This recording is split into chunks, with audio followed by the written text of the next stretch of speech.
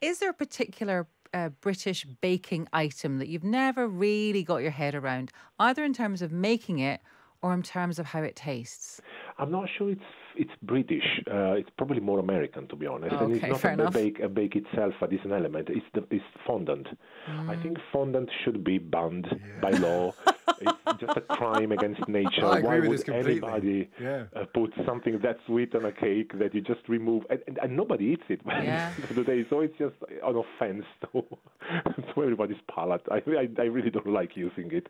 And but other than that, you're right. Probably there are different flavor palettes. I find the British slightly more warming and cozy in a way. I feel like there is a lot of buttery flavors, vanilla, cinnamon. The Italian palette is slightly fresher. It goes on citrus fruits and almonds.